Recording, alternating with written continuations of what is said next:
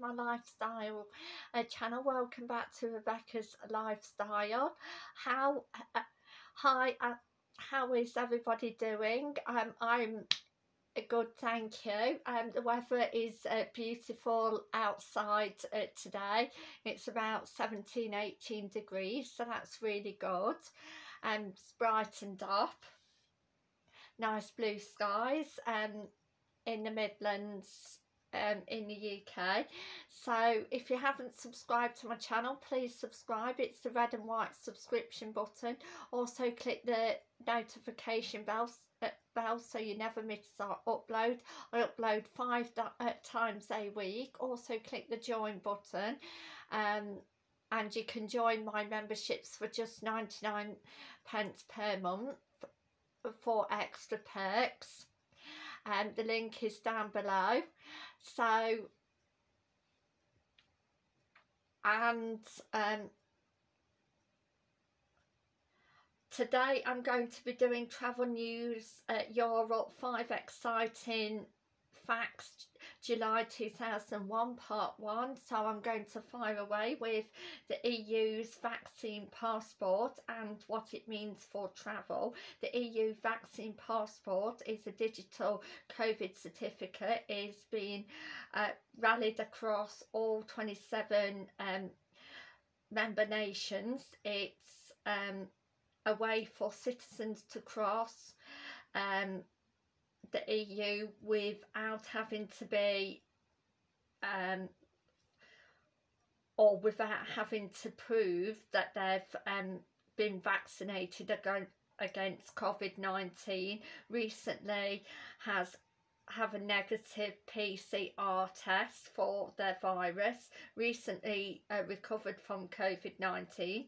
It's available in and recognised by all 27 EU member states plus Switzerland, Iceland, Norway and Liechtenstein. It's free, and all EU citizens as well as non-EU nations legally staying or living in the member states with the right to travel to other member states can be downloaded, and it is obtained a paper copy as well. It is hoped the certificate will make it even easier for people to travel around the EU. You will need to carry a passport and another form of identification. Any holder certificate should be in principle be exempt from testing or quarantine when crossing an international border. So if you hold the certificate, then you'll be exempt from testing and quarantine, which is really good news to EU citizens. That's again what the BBC News says. Also the BBC says for number 2, and it's the same as the NHS COVID pass? It is not the same, but both show the same information and aim to make it simple for someone to show their COVID status. The NHS COVID pass can be accessed via the existing NHS app. The paper version can be requested by calling 911 or 119 for people aged 16 or over in England. It shows proof of vaccination, negative PCR test, recovery from COVID-19.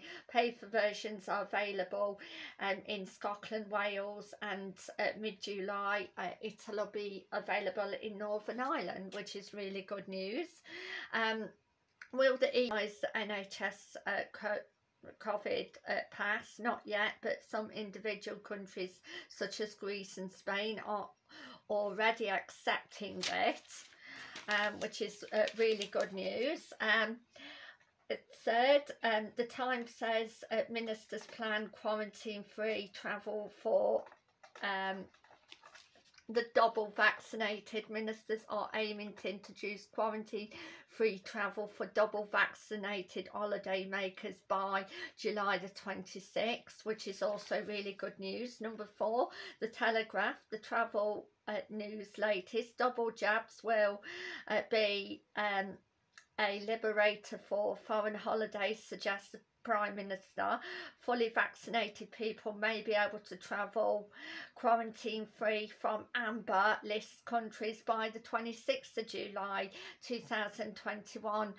Again, it's only maybe, nothing's definite. And last but not least, Evening Standard. Chaos as Malta refuses to accept the NHS app as proof of vaccination status. Tories planning on using the NHS app have faced across a fresh setback as people are being rushed of being people are basically at risk of being turned away at a UK airport or a border in Malta, even if they are fully vaccinated. So it is, again, like I say, a caution if you're looking to travel abroad outside the UK,